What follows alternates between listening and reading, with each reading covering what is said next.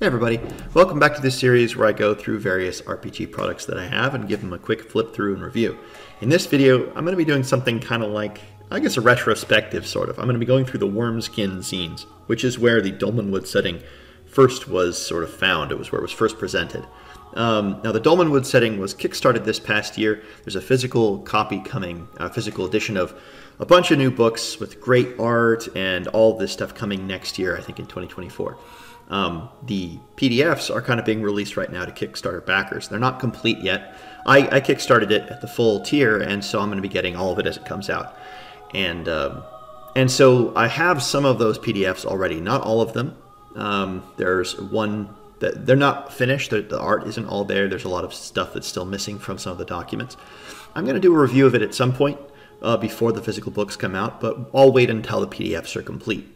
But in the meantime, I thought this would be kind of a fun way to kind of preview those, because obviously a lot of this information is going to be reused in them. But then also to kind of look back on just this as it was. This came out in 2015, the first one did. And just to give a sense of, you know, maybe how things will have changed before the last one. But also just to give you guys this, you know, really, I don't know, 2 or 3 of these really beautiful books if you don't have them yourselves. I don't know if you can get them. I think Noble Knight has them in print for like $40 a piece, which is pretty expensive, and I don't think they're all in stock. And I don't think you can get them on Drive-Thru RPG anymore, so if you don't have them, I'm not exactly sure where you're going to be able to get them from. But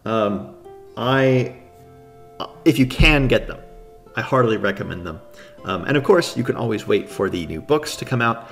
You can pre-order them right now. Late pledge is done, but you can pre-order them.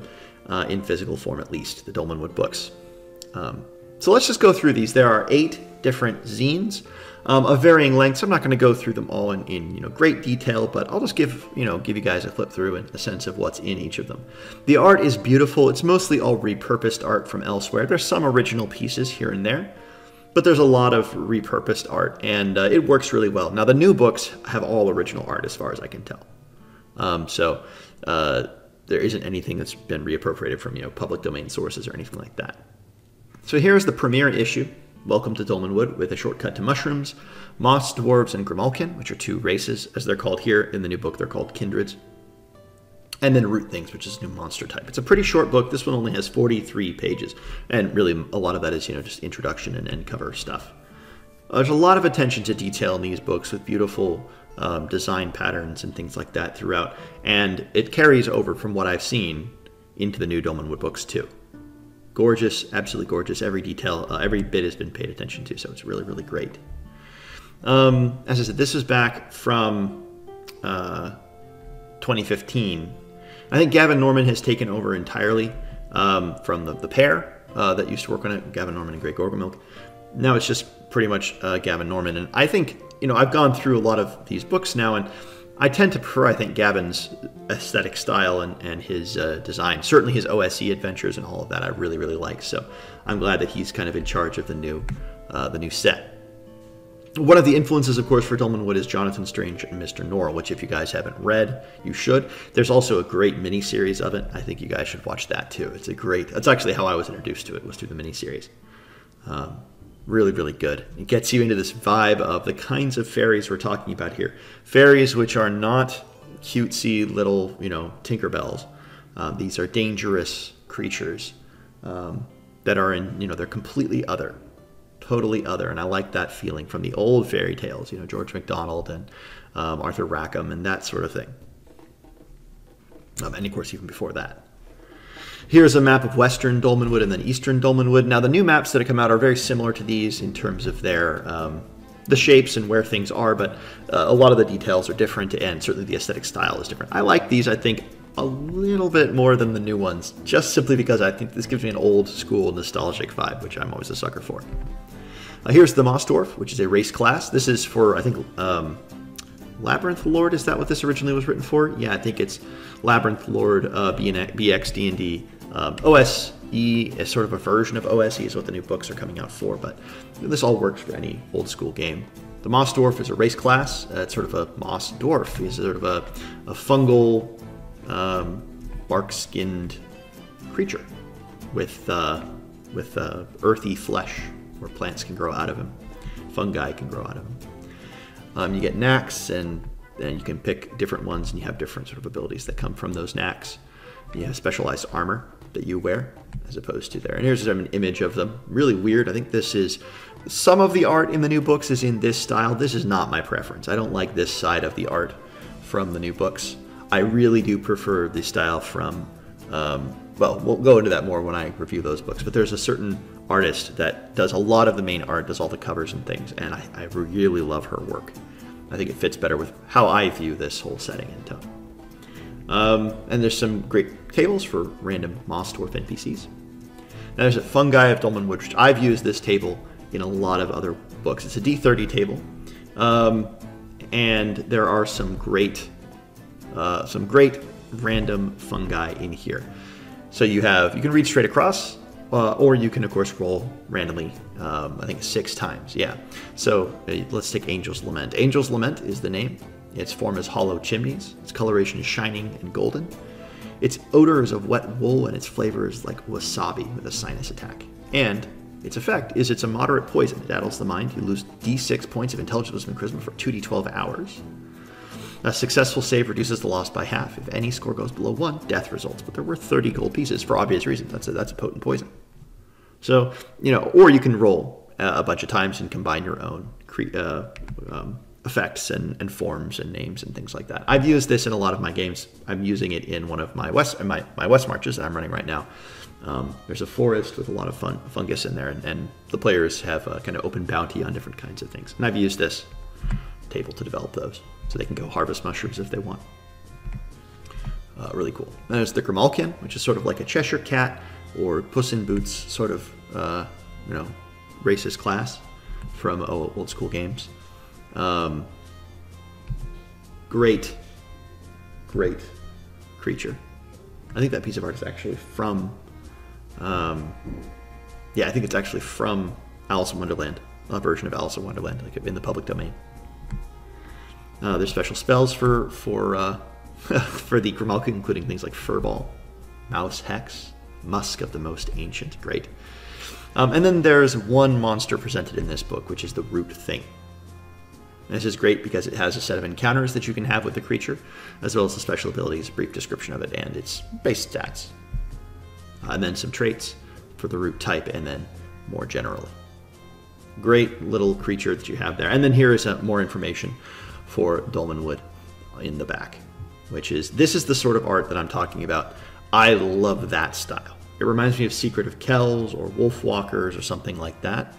And a lot of the art from the new books is done in that style, as opposed to the creature that I showed you earlier. I think this is my preference. I really like that vibe. It reminds me of like the Sword in the Stone from back in the day, like the old hand-illustrated Disney cartoons, and then again those like more recent cartoons in that art style. I love it. So that's issue 1. It's very short. It just has a few things, but it gives you a sense of kind of what the vibe of this setting is. It's an old school fairy tale forest where you have, moss dwarves and Grimalkin. Here's Wormskin number 2. This came out in spring of 2016. And in this issue, we have Tavern Fare Generators, Psychedelic Compounds, and Lankshorn, which is one of the villages in Dolmenwood. And now Lankshorn has been previewed elsewhere. You can read about it in the other books. And in the new books that are coming out, and I think it's pretty different from how it's presented here. Lankshorn or Lankshorn. I think it's Lankshorn though. Common Tavern Fare, great D30 table for what you find in that tavern. So if you need a quick tip, there's lots of tables like this these days, but I think it's a great little thing to have. You just print it out, put it on your screen if you have players that go to taverns a lot, or if you're going to be doing a tavern crawl, a pub crawl, or even if it's just, you want a quick inspiration, you have a table like this. You get it out. What is my tavern selling or serving? Psychedelic compounds, which are kind of interesting, how to buy them, consuming them, identifying them, and then what they do. You have 30 entries here. And then, again, you can roll your own. So you can just read straight across, or you can roll. So here's Drake. Number 9 is Drake, fermented root mash. It's smoked in a pipe. Its primary effect is violent psychosis. The more depraved, the better. And its side effect is it wrecks the adrenal system. Save versus poison, lose 1 point of con. Can be recovered at a rate of 1 point per month of abstinence. or you can roll randomly across and do a bunch of them. So there's, again, 30 of these, which is really, really cool. A very strange piece of art there for the psychedelic voyager, Rigsby O'Callaghan. There's the High Wold, which is one of the reasons, south of Lake Longmere. And it's the corner of Dolmenwood, the High Wold, with High Hankel, Lankshorn, with the Goatmen aristocracy. And so you have some of the details of some of these hexes around this particular area. The Trothstone and the Owl Cave, Langston Pool, the road to Lake Longmere, the Swart Gibbet, the Manse of Lord Malbleed. Now, Lord Malbleed is still in it. I'm not sure he's quite the same as he is in here, but he's pretty similar. There's a great piece of art there. And the village of Lankshorn. There's the Lankshorn look because, of course, they're humans and goatmen who kind of live together, and so there's humans that look slightly goaty.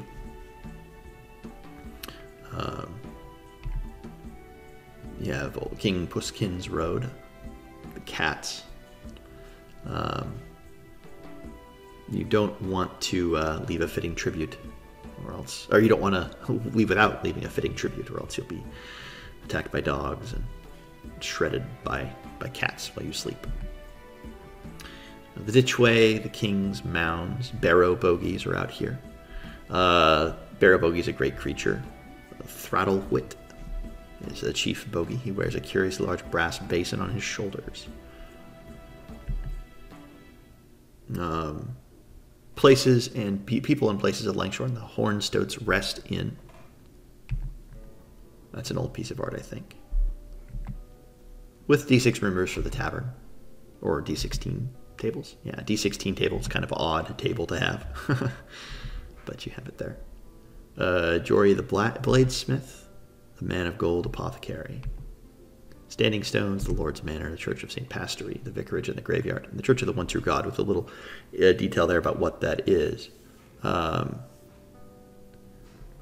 how that works in this particular setting. Father Egwin Doby.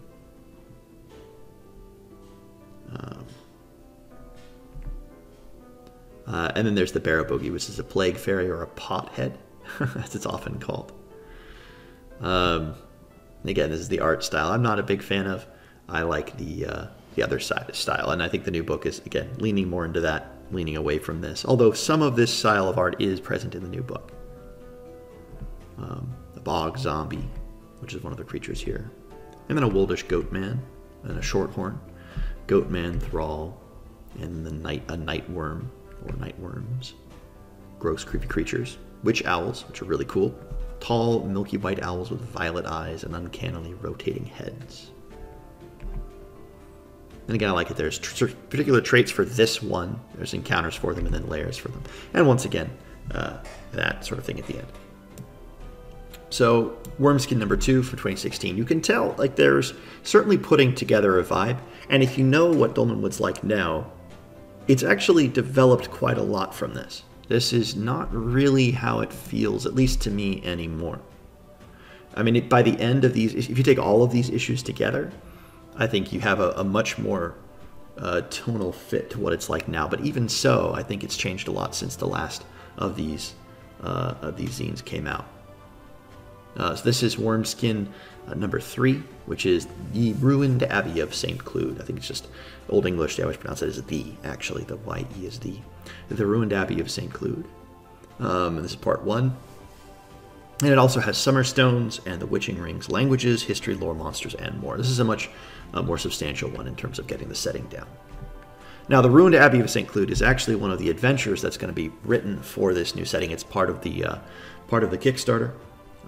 That's a goblet by Arthur Rackham. It's a great goblet. I love the little goblin built into it. So the Ruined Abbey of St. Clude is going to be included in the new set. But I don't know, because as you'll see, it's really weird here.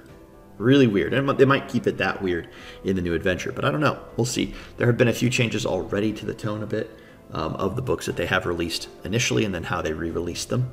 So, for example, in Winter's Daughter, there was a tonal shift. There was sort of a human sacrifice happening outside of the Barrow of Sir Chide in the old edition, and then that's replaced with sort of a more creepy encounter, but it's less I don't know, it's less gruesome, less grotesque. It doesn't really fit the tone of a fairy tale romance. We'd have a human sacrifice suddenly outside. So they changed it to make it more tonally consistent. And I wonder if they're going to do stuff like that with the rest of these books. So of men, goats, and fairies in Dolmenwood. This is where you first get, actually, issue 3 is where you first get a description of the history and of the different relations between these 3 major groups, humans, goats, and fairies, with the different relationships and the time, and the reference to the factions involved here. The Droon being one of the most important. Really, really cool. The languages of Dolmenwood, you have the Immortal Tongue of Fairy, High Elfish, Sylvan, Caprice, High Caprice, Ancient Drunic, Liturgic, Old Woldish, and Woldish. Languages are one of those things that I think a lot of people forget to do. Make languages for your setting. It really helps to draw it in, and if you insist on those languages and you don't just hand wave them and you let certain characters speak certain languages and give them opportunities to use those, it makes the setting really come alive in a special way. That and currency. I think if you make those 2 things particular, players will pick up on it very quickly. At least most of my players do and have. The Summer Stones and the Witching Ring, you get these standing stones throughout Dolmenwood. It's called Dolmenwood, right? So you have dolmens that stand throughout the entirety of the wood in various places. They stand on ley lines and block things and connect things, and they, stop fairies from passing through certain things. It's great sort of meta hex crawling encounters to run into things that are, I don't mean meta in like game sense, but like, above and beyond each individual hex, there's a connection between large portions of the forest through these rings and ley lines and things. And the stones are really cool. You get a description of what they're like and what's happening on. They're called the Summer Stones. Regardless of the time of year, it's always warm and balmy within the stones. The glades are never touched by frost or snow, even in the deepest of winters. And that relates to some of the background, where the Lord of Winter, one of the very powerful Fey lords, once ruled here, and he was driven out by this alliance, and now they put up these summer stones to keep him out. The gates of Phrygia be shut. Great ideas. Great ideas. How to break the ward, if you want to do so. That's one of the things that certain people obviously would want to. And the armies of the Cold Prince, if you break 3 stones, are unleashed into Dolmenwood. And if you do all 4, that's a Fey winter into Dolmenwood for all eternity. Interesting piece of art there. The woods east of Lake Longmere, so now you have a bit more of an expansion of the places here. There's the Scrabby who forgot his name, the Phantom Isle, the great piece of art there. A black elk goddess named Yenda haunts the island. The Spire and the Summer Stone. This is the Sage Stone. All who enter the glade must save versus spells or be overcome. Hoagland's Spire, with 3 badger magi. They are bespectacled and wear adorable sweaters. They're concerned about the growing influence of the sorceress Igraine. Great little connections to different places here. Prigmarin Hill. There's a godlet here, Ambule. The Bestial Barrier, the Hermitage, and the Mouse Shrine. There's a Mogglewomp living there. Really terrifying. And again, that piece of art, not my favorite style, and it has been shifted over, as I keep saying. I think it's because I find this particular style of art not just not my favorite, but it's actually kind of distasteful to me. I don't enjoy it. So that's one of the downsides, I think, of these zines, is that there's a lot of that style of art throughout, and I really do prefer the new stuff, the newer look. Here's the ruined abbey itself, which is really dark in a lot of ways. What's going on here, what happened to it, and how the people there are still kind of surviving. You can kind of turn your head a little bit and see the grounds of the ruined abbey. The ruined well, the graveyard, the bell tower, and the chapel. The ground floor, the first floor, and the second floor, third floor. There's the Mother Locket, a magic item here. Mr. Rag and Bone. A ruined chapel with some mosaics and descriptions of what those mosaics are. Obviously relating to the Saint Clude himself. Mausoleum of Archimandrite Hecadeticon. Hecadeticon. A great name. Archimandrite Hecadeticon. That's funny. Surface random encounters, and then ghostly monks, because this is a haunted abbey, and so there are ghostly monks here. Some creepy art there. What their attacks form if you fight them, and what they wish before they go away forever. The secret. And then monsters of the woods. This one has a lot more monsters. There's a gloam, which is our undead entities formed of the corpses of a multitude of crows, ravens, or magpies. That's a really cool idea. They charm children in particular, but sometimes adults of pure morals who do not perceive the sinister atmosphere which surrounds the monster and are thus vulnerable to his charm-like ability. Where they might lair, how you might encounter them, and what they might look like. So I used this in one of my games at Gloam, and it was really ridiculous. One of my players has said to me, I did not know I wanted you to roleplay a bunch of ravens all at once until now. I didn't know I needed that because it was really funny. There's a Mogglewomp, greatly feared demi-fae species. They parasitic upon mortals. There's wandering Mogglewomps and domestic Mogglewomps. Now, obviously, you can tell this is a very particular style of game. It's a very particular world. And whenever anything is very particular, there are going to be people who love it and going to be people who hate it. And I know that there are some people who look at Dolmenwood and are like, that's not my thing. It's not my interest in at all. But I find it to be absolutely delightful. It's right up my alley. Here's the Ruined Abbey of St. Clude, Part 2. That was the end of Wormskin, obviously. 3.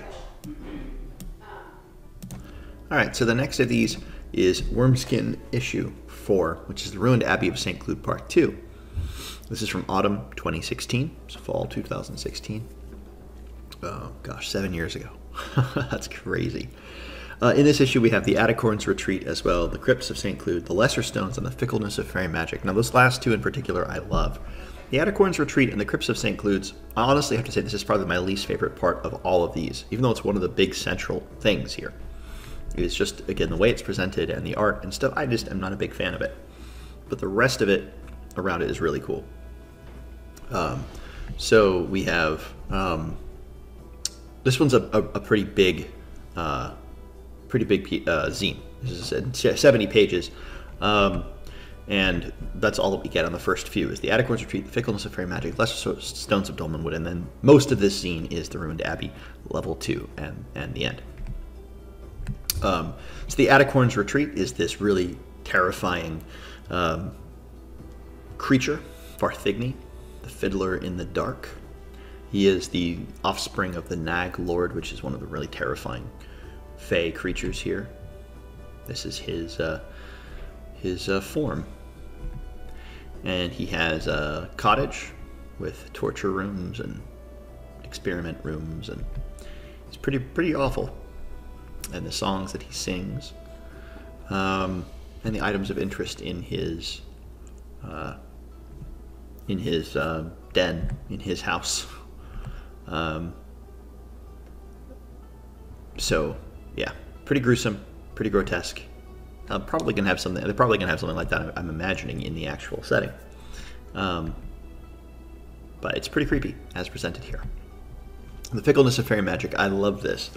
It's a D12 to see how does this magic item fickle? How does it lose its power?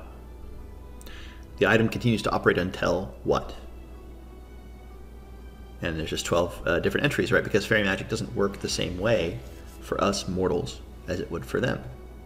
So we call them magical, but they don't have that same sort of, it's not the same kind of magic that we mean when we have a magic item created by a wizard or something like that. It has separate rules, and I like that about the Fae world, which has its own set of rules. That they sound arbitrary, they sound very strange. They often are, but to the Fae, they're completely natural the same way. They're as natural as the fact that when you drop something, it falls. It feels the same way to them. Then there's the lesser stones of Dolmenwood, because you have various other dolmens you can find throughout the wood. And again, you have a D30 table here, which you can mix and match or read straight across. And I really like that. I've used this in other games when I'm developing sorts of, standing stones and things like that. So you have a material, it's a chalk stone, a column. It's been carefully cleaned by whom, and it's slid into a ditch. Its unusual property, let's see, what was that? Is that it's semi-ethereal. And its feature of note is that it has geometric features, symbols featuring recognizable landmarks in the wood. If studied, the markers reveal the location of a treasure hoard. That's really cool. You get a whole bunch of different materials and forms, surfaces, settings, a D30 table for all of that.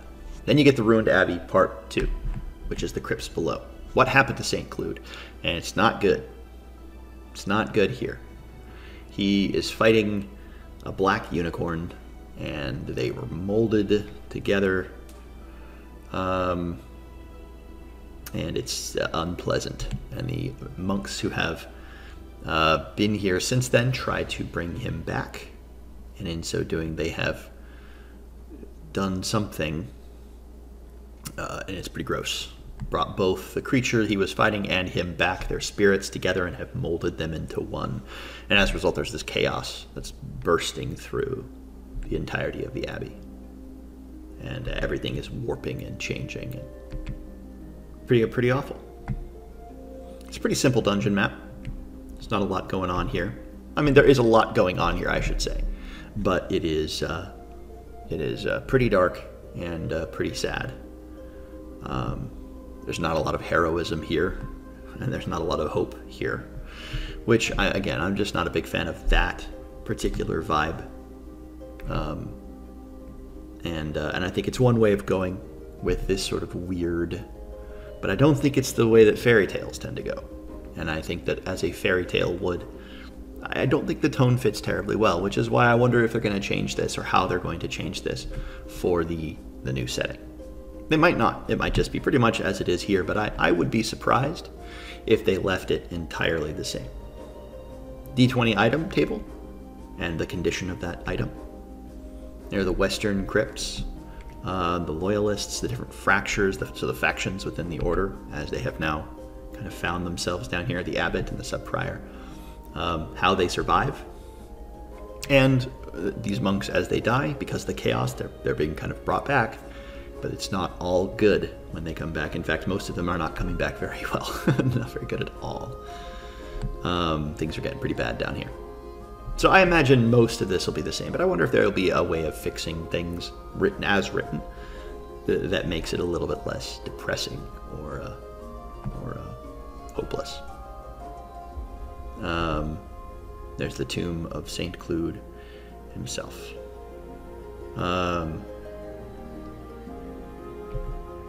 Yeah, that's that. That's the creature. Very gross and grotesque.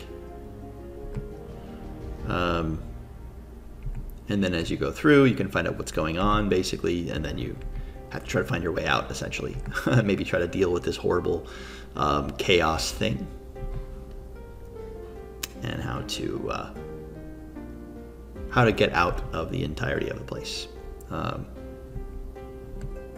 So it's a big dungeon, more or less.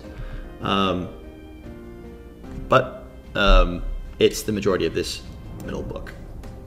All right, so that is the Ruined Abbey of St. Clude, Part 2, which is 4th issue. 5th issue is from Winter 2017, and this is the hex crawling in Dolmenwood and Hag's Addle and more monsters of the wood, especially the Droon. This one's 50 pages, so it's slightly smaller than the last one. And you have just rules for various things. The Watchers of the Wood with the Droon, which is one of the factions here. Their mantra is seek, know, and keep. So we'll see how that goes. Their lifestyle, their powers, their relationship with the other factions in the dungeon. So I basically took them and added them into one of my worlds. Although I made them a bit more ridiculous than they are here. Made them a bit more, they think, this is how they think they are, but they're actually a little bit absurd. In my world, I put them in there that way.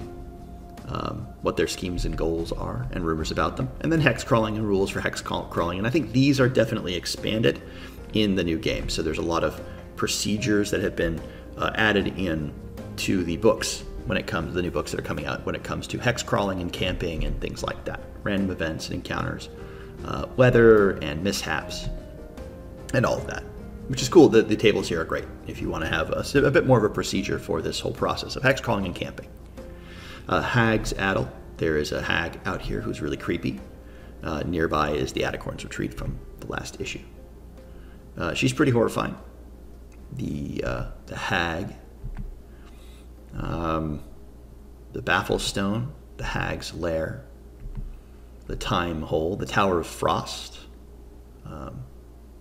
Lady Frost Dust Shadow occupies the upper floor. And I like that's one of the things I love about this is that elfish names, or fairy names, are really cool. They're all like descriptive, and they sound more like a bad translation of something that sounds much more beautiful in some other language, and I love that.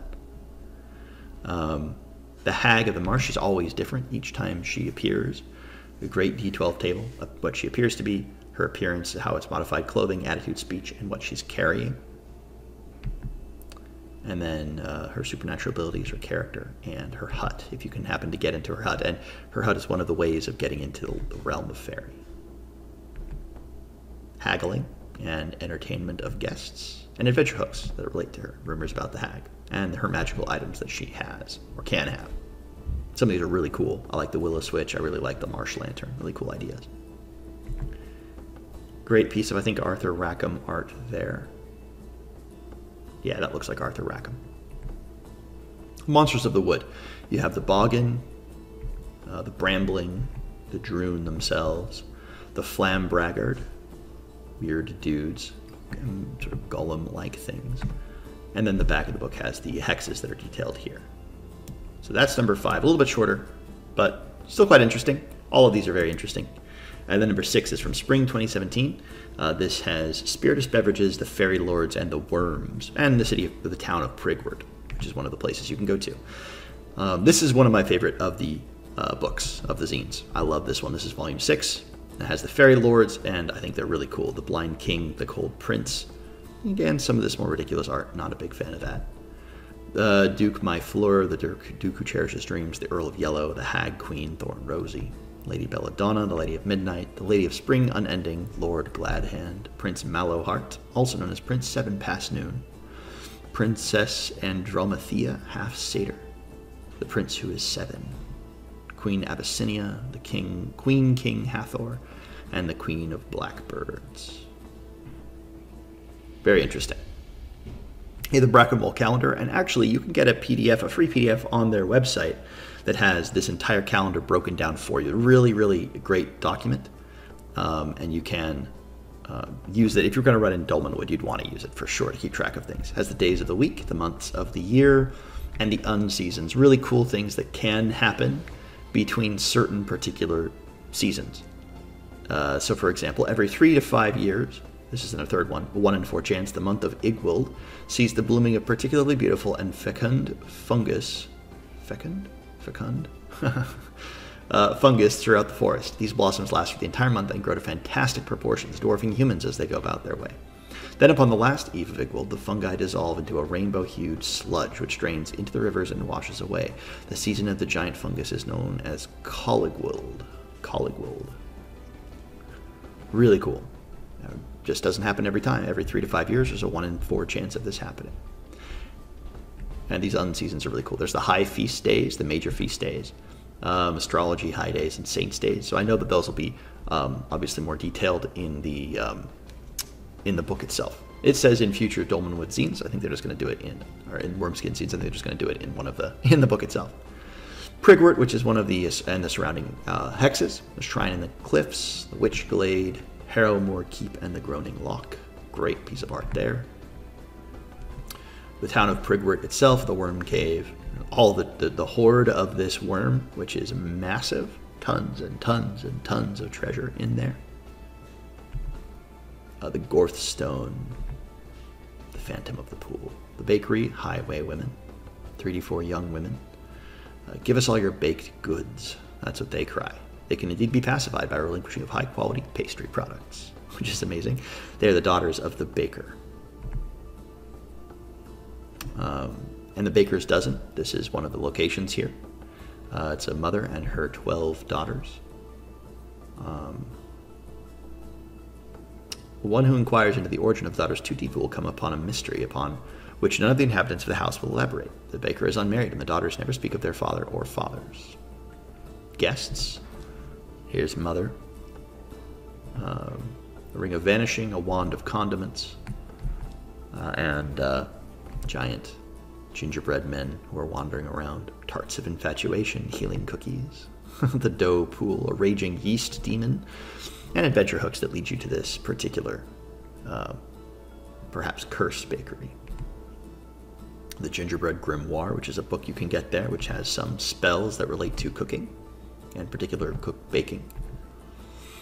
The people and places of Prigwort, the elevated council of brewmasters, the consulting wizard, Brandy Biles, dashing garments lists, type of item and its cost, which is great, how much it costs there, material and the type of coin that you need to use to buy it, embellishment and additional costs, so you can make your clothing really, really ridiculous and awesome and expensive.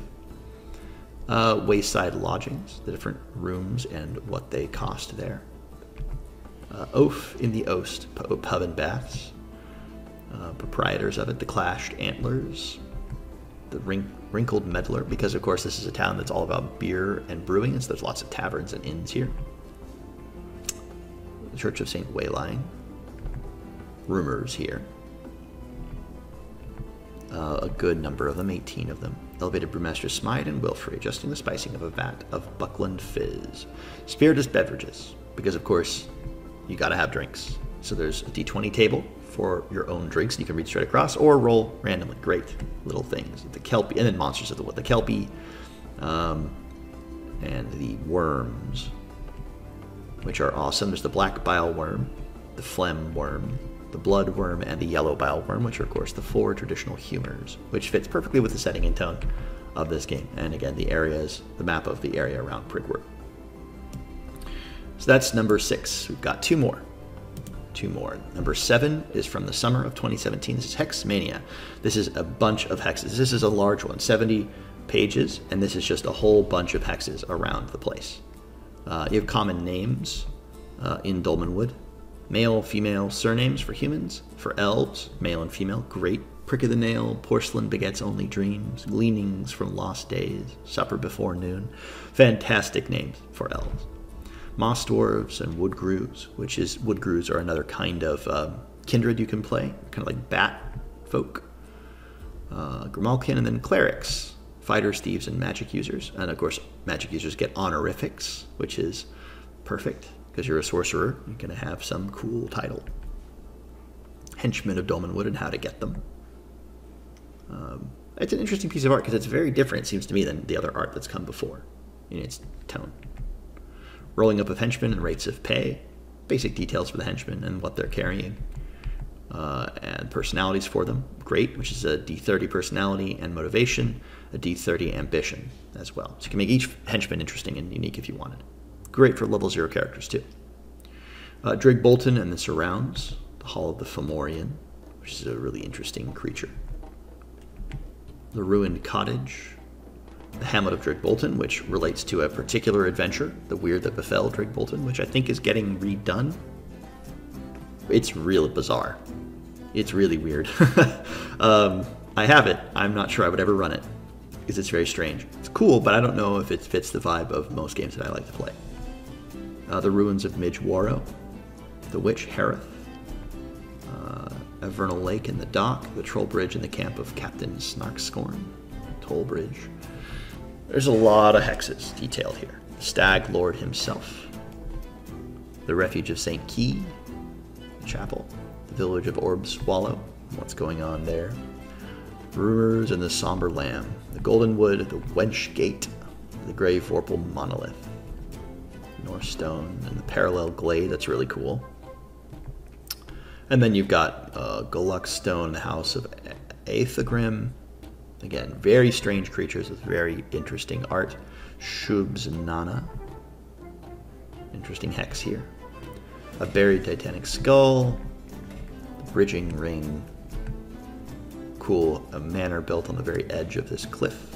Shantywood Isle and the River Hamath, as seen from Drake.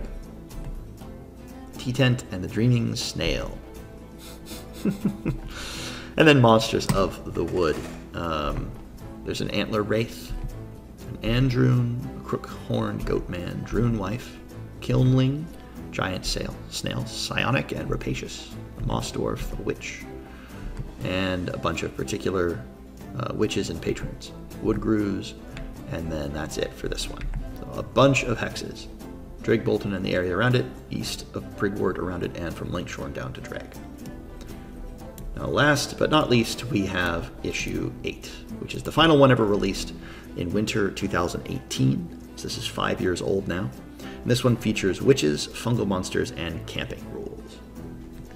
This one's 45 pages, so it's one of the shorter issues. So as you can see, that this is just pretty much Gavin Norman himself, and I think you can tell that the tone is different. The tone is different. So we have Gavin Norman, the Sisters of the Chalice and the Moon. The hags here, the women, witches of the city. Or I shouldn't say they're hags, they're witches. But they serve a bunch of extra planar powers and patrons. They're not really necessarily allied with the Fae. They're not really necessarily allied with the Druun. In fact, they're kind of at odds. And then there's their powers and what they do. Their relationship with other factions. They do their own thing. Let's see.